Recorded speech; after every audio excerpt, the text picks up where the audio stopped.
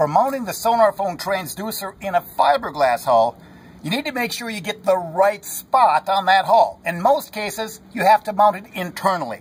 You can use our ACE transducer adhesive or some fiberglass putty to be able to install it, but this transducer can be installed in hull as well, and it'll shoot right through your hull.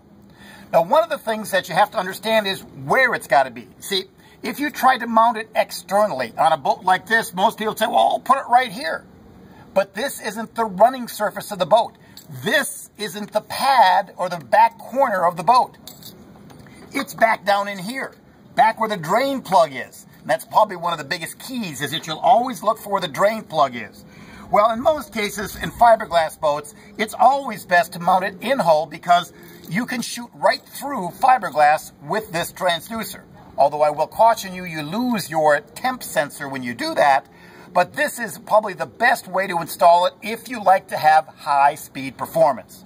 Now, to make sure you've got the right location, even on this hull, you may have to take up a false floor, remove some batteries to get down to where your bilge pumps and your rear plug would be.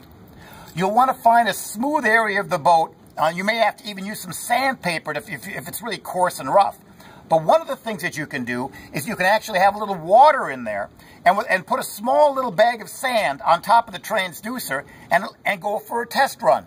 And you'll find the best spot in the rear area of your boat because even without gluing it in, you can get a good contact with the fiberglass hull as long as there's water in the bottom of the boat. Once you find the optimum spot to put it, dry out the back of the boat, glass in, or use epoxy and lock in your transducer, and you're good for some high-speed performance. That's the correct way to mount a SonarPhone transducer.